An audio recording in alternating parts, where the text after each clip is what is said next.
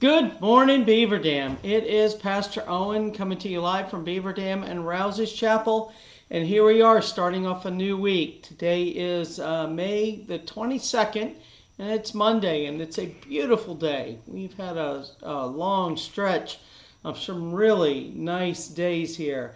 Well, good morning, Martha. Glad to see that you're joining us. If you happen to be joining us live or throughout the day, I invite you to drop us a line there in the comment box. And if this time together really speaks to you, I invite you also to hit that like and share key there on Facebook so that others can hear our time together.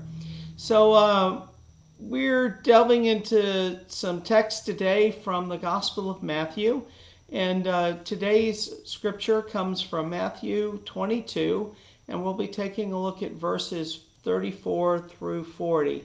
Well, good morning, Karen. Glad to see you're joining us.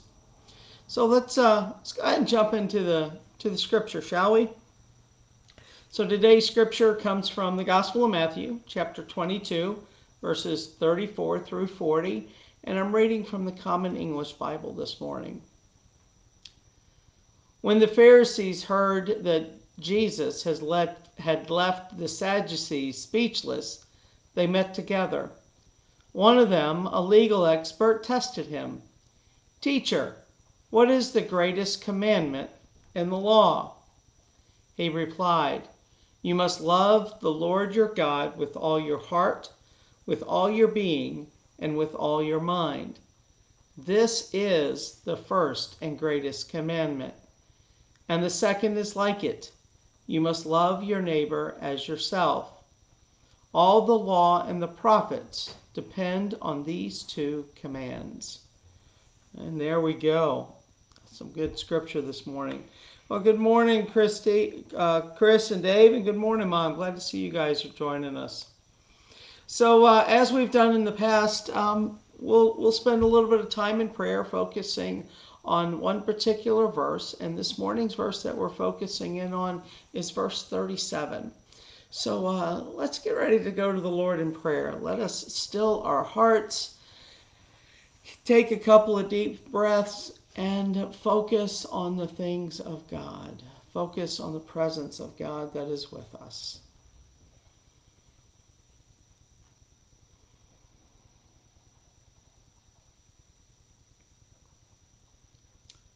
From the Gospel of Matthew, chapter 22, verse 37, from the King James Version. Jesus said unto him, "Thou shalt love the Lord thy God with all thy heart, and with all thy soul, and with all thy mind."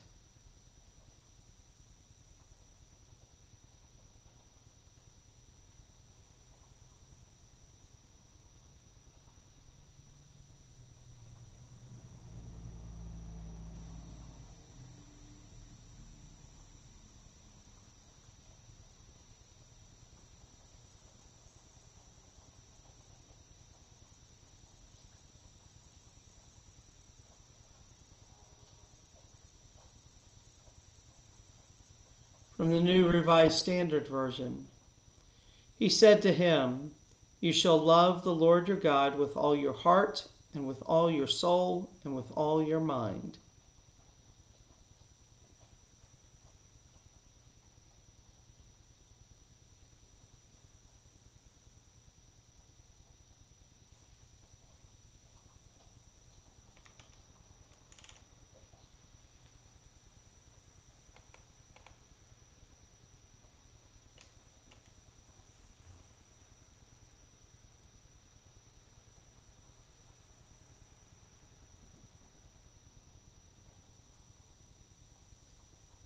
From the Common English Bible.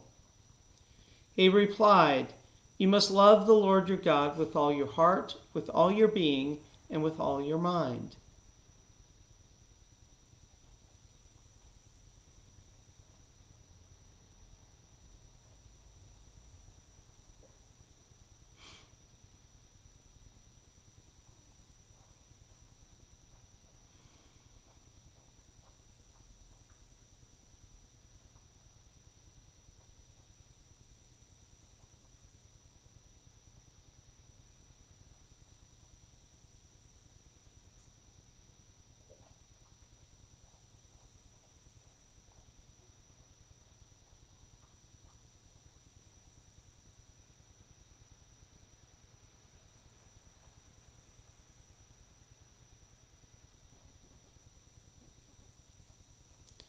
And from the New Living Translation, Jesus replied, "You must love the Lord your God with all your heart, all your soul, and all your mind."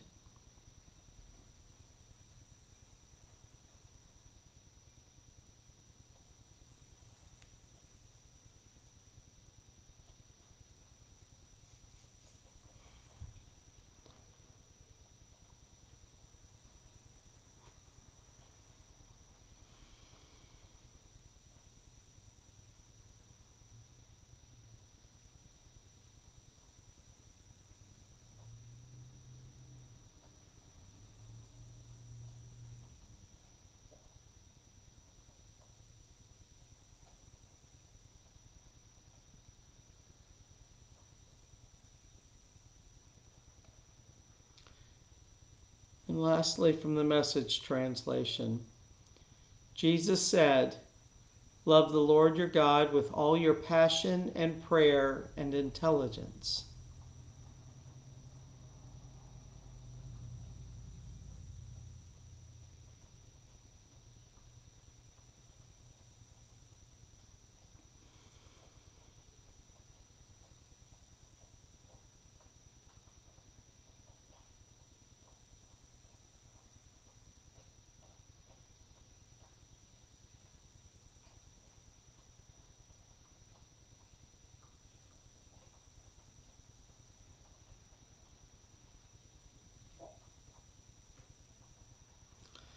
Amen. Amen.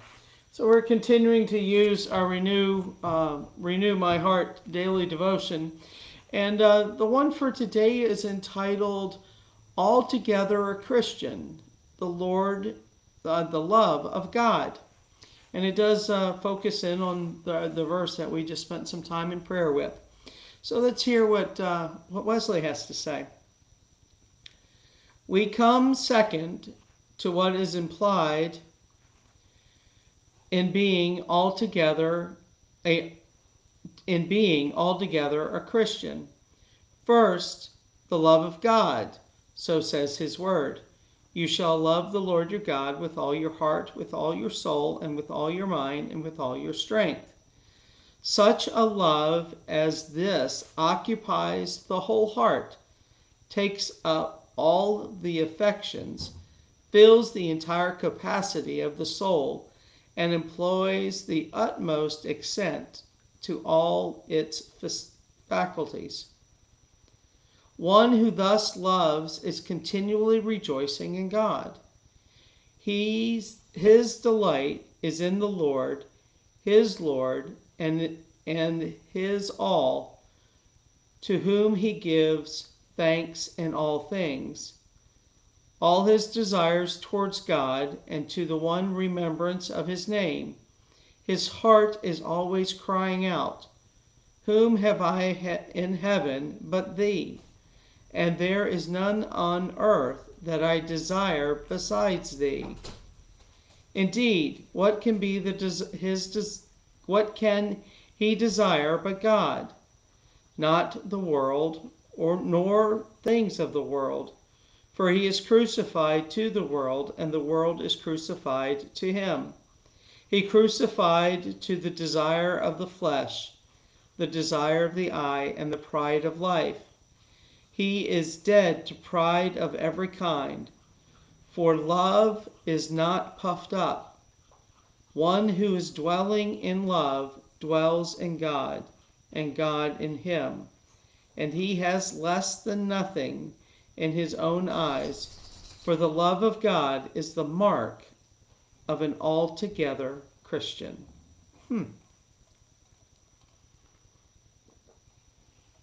This is interesting because, and I really do appreciate Wesley's writings here. And if you remember from last week, we spent a little bit of time talking about the almost Christian who doesn't see evil and does good and sees good in folks. But what was missing in the almost Christian was this love of God. And I think that really is what distinguishes people from being just a good person to being a true Christian, to being somebody who follows God fully with their whole being. And I think that's what Jesus was getting at here in the Gospel of Matthew.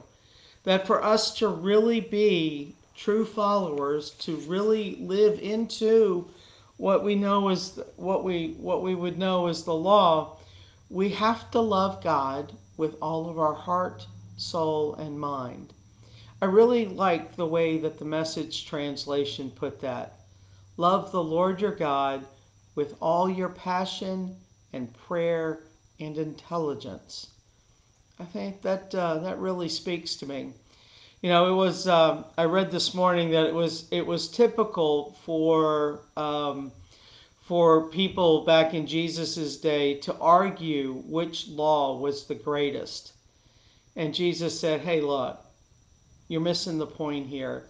It's not all of the laws. It's this particular one that kind of raises above all else, because all of the law, all of the prophets, all hang on this love of God, and that's where we ought to start."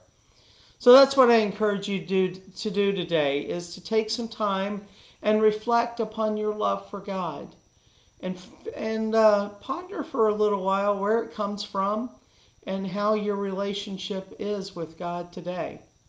Well, just something to think about on this beautiful Monday morning.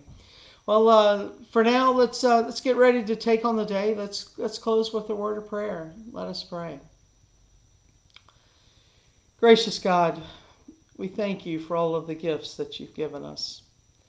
And God, we thank you for your presence in our lives. And God, we ask that you help us to stay focused on our love for you, our complete love for you, and what that means for each and every one of us. God, we ask that you be with those who are facing challenges today, who are facing either medical appointments or just not feeling well and not feeling up to their own standard, or if they're traveling. Just, Lord, we just ask that you be with them all, and that you let them know that you're near. Let us know that you're near, so that we can feel your guidance. And God, help us enjoy this beautiful day that you've given us. Encourage us to get outside and notice where you are in all of your creation. God, we raise this prayer to you in the name of our Lord and Savior, Jesus Christ. Amen. Well, friends, remember that this is a day that the Lord has made. Let us rejoice and be glad in it. Go in peace, y'all. Bye for now.